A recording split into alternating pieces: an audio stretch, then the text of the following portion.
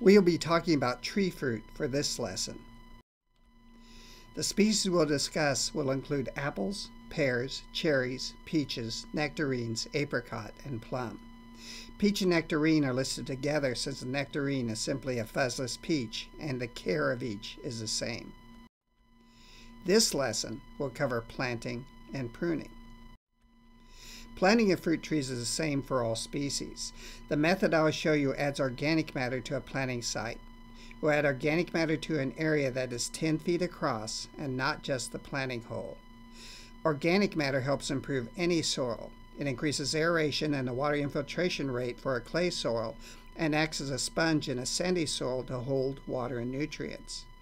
However, never add organic matter just to the planting hole, as roots do not like to go from one type of soil to another and may circle within the planting hole.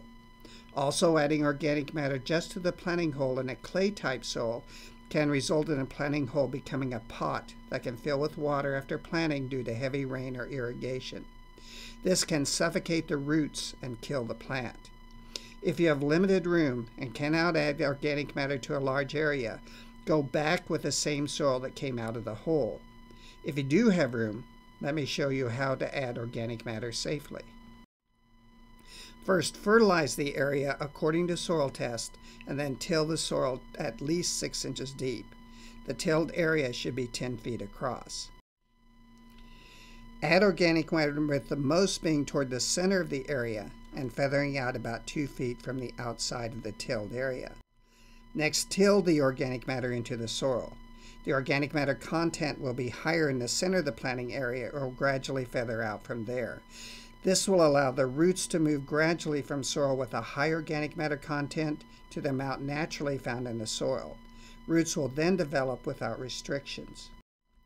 You may want to then tarp the area so that a wet spring does not delay planting. It does not matter how much rain you receive if the planting area is tarped. You're able to plant the day you receive the plants. If you buy mail order plants, open the package immediately and make sure the roots are moist. Moisten the packing if it is not very moist and reclose the package. If the packing is dry, place the plants in a bucket of water so the roots can hydrate until you are ready to plant. If the plants won't be planted until the next day, hold them in a cool area overnight. Often just leave them outside is fine. If several trees are to be planted, do not lay them out next to the planting hole before digging. Rather, place them all in a bucket of water. Remove each one as needed. Before planting, prune off any damaged and long roots. Do not twirl the long roots inside the planting holes. They will continue to circle and may damage the tree later in life. If it bothers you to cut off a long root, dig a trench for it so it does not circle. Next, plant the tree. Watch the depth of planting. The graft should be above ground level. If the graft is below ground, the top part of the tree may develop roots, which may allow the tree to grow much larger than you would like. Fruit trees are often grafted onto dwarfing rootstocks, which keep the trees smaller than they would normally be. We will talk about dwarfing rootstocks later. It is a good idea to mound soil in the center of the hole so the tree sits on that mound. Plant the tree several inches high and bring the soil up to the point where the roots flare. This will keep the tree from being too deep even if the mound settles. Add soil to the hole until it is about 1/2 full. Fill the hole with water so that the soil settles around the roots, resulting in good root-soil contact. We want to avoid air pockets that will interfere with root development. Finish filling the hole with soil and add water a second time. Make sure the tree is set several inches above the soil line with soil brought up to the flare. If it is too deep, simply pull up on the tree before watering in. Fruit trees often need protection from deer. Deer can cause 2 major types of damage. The first is browsing, where they eat the leaves from the trees. I only have problems with deer eating the leaves from young trees as they leaf out in the spring. Other people have problems with older trees.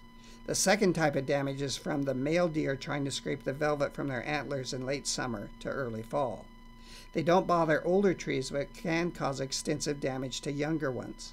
In some cases, they can uproot trees planted the previous spring. So how do you protect them? In this photo, a circle of concrete reinforcing wire was placed around the tree. Cut the lowest horizontal wire off so the prongs can be pushed into the soil. Further stabilize the wire by using tent pegs. Larger areas can be protected by using electric wires in 2 offset rows. Though a deer could easily jump over the fence in the photo, they won't try because they have poor depth perception and can't tell how far the inner fence is from the outer one. If your trees are too young to bear or do not have fruit for some other reason, there is no need to spray for insects unless you have borers or insects that attack leaves. However, there may be a need to use fungicides. If there is fruit, then insect control is in order. There are a few products available that can be used and are effective, but check the label to be sure your type of tree is listed. Also pay attention to how many sprays can be applied in 1 year. Common products for homeowners are bonide malathion, bolide fruit and tree plant guard, and bonide fruit tree spray. Though 7 can be used, spider mites often become a problem on apples if it is used. 7 kills mite predators. Also, 7 can thin apple fruit if used soon after fruit set. Another method of controlling insects is bagging. These are 2 examples of bags that can be used. The one on the left is a lunch bag, which is also known as a 3-pound bag. The lunch bags are cut back to 6 inches long, and a slit is cut to allow the bag to be pulled over the fruit and then pleated and tied shut. The bag on the right is known as a Japanese apple bag and already has a slit and a built-in twist tie, making it more convenient to use. There is no need to spray the fruit for either insects or disease once the bag is attached. Leaf diseases may still need to be controlled as only the fruit is covered. The bag is placed over the fruit when it is about the size of a quarter.